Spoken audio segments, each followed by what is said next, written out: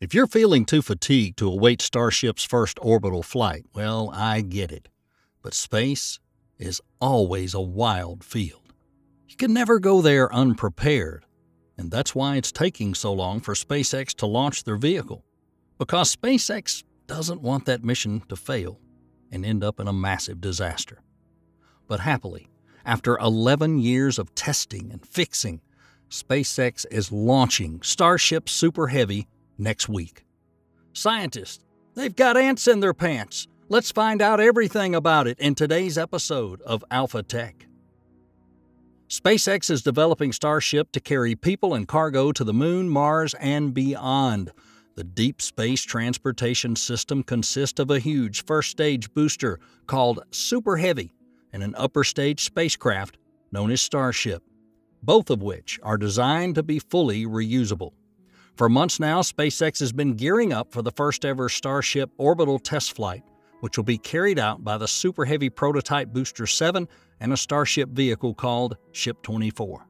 In mid-March, SpaceX founder and CEO Elon Musk said the landmark flight from SpaceX's Starbase facility in South Texas might launch as soon as the third week of April. And last weekend, Musk said more than days away, but hopefully not many weeks away. Well, Musk is known to be overly optimistic about his timelines, but strangely, recent developments suggest the attempt could come even sooner than that. SpaceX rolled Ship 24 out to the Starbase orbital launch pad over the last weekend, and multiple Starship watchers have observed, and on Monday, April 3rd, the company conducted fueling tests with Booster 7 on the orbital launch mount. Right after that, SpaceX had the fully stacked Starship. Besides, a ton of propellant deliveries are shooting for the same date, and in addition, navigational warnings have been issued for the Starship orbital attempt, as Netherlands-based satellite tracker Marco Lanebroek noted. Those warnings cover a window of April 6th to April 12th. Next spaceflight updated the first full-stack launch of Starship and Super Heavy on Monday, April 10th at 1955 GMT. The launch time for the Starship orbital flight is based on the Marine Hazard Zone. As standard practice, next spaceflight uses those as a placeholder until the precise window is known. The actual time will likely be slightly later. Not rushing, NASA is apparently tentatively reserving the use of its high-altitude WB-57 aircraft for observation of the Starship test flight. That's set April 10th and 11, Berger wrote over the weekend. The agency's closely tracking SpaceX progress with the massive rocket, as it intends to use the Starship vehicle as a lunar lander for its astronauts as part of the Artemis moon missions. Regardless, for starters, the company's still waiting for a launch license from the U.S. Federal Aviation Administration, as Musk said last month. Adding a launch license from the FAA is an excellent sign that Starship is ready to go. Once the rocket's fully stacked, SpaceX can proceed with attempting the launch. Last month, Musk tweeted SpaceX should have a launch license from the FAA in a few weeks, and if all goes to plan, his guess was a launch in the third week of April. The joke being the third week of April contains April 20th, 420, and he said before that he never tries to line up with those numbers, but they just always come calling to him. Anyway, April appears to hold great promise. And we know this is when scientists are really stirred by the potential of Starship. SpaceX and the founder Elon Musk, they view Starship as the key rocket to take humans to Mars and eventually build a self-sustaining settlement there. But such a vehicle would have a myriad of other uses for science, exploration, and defense purposes. As scientists start to think less about mass as a constraint, they'll run into other barriers to building more planetary spacecraft. Only a relatively small number of people in the world know how to build these vehicles, and training more will take time. There's also a limited number of ground-based facilities where the spacecraft can be subject to vacuum and vibration testing. Then there's cost. The most expensive part of a launch with a scientific probe is not the rocket, but the spacecraft. Just because Starship is flying, I don't expect that all of a sudden the Science Mission Directorate's budget is going to double, the NASA official said. However, Starship might eventually be able to pare back those costs, especially with the capability to launch frequently. Consider that SpaceX might provide a regular rideshare flight to Jupiter every 2 years. Several large and small probes might be carried by a single Starship, using its power and propulsion to reach Jupiter's system.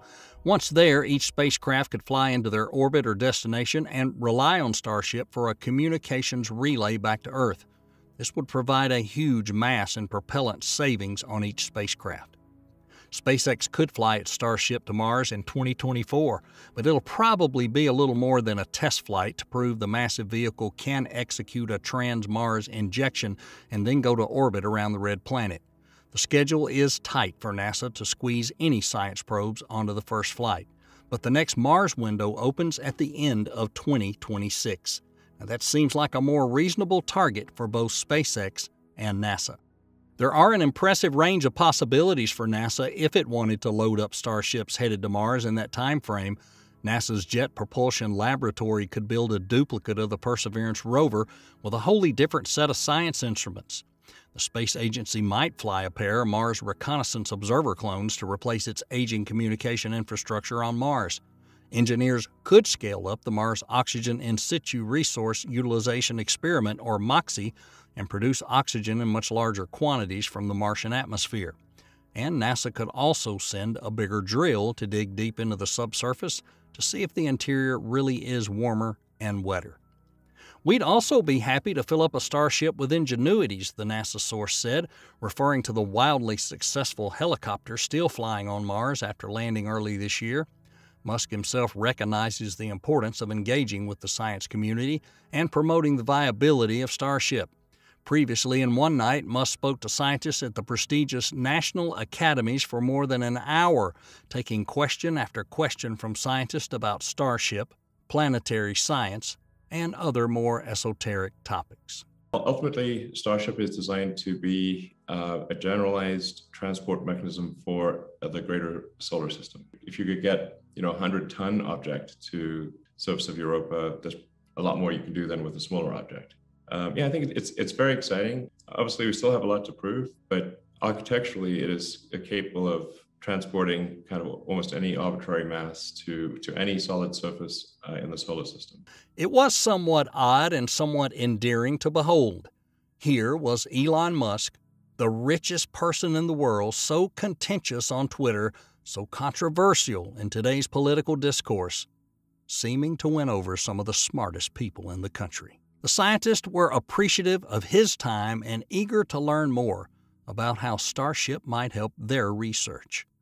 There may be ice all over the solar system, but that night, Elon Musk succeeded in melting some of it right here on Earth.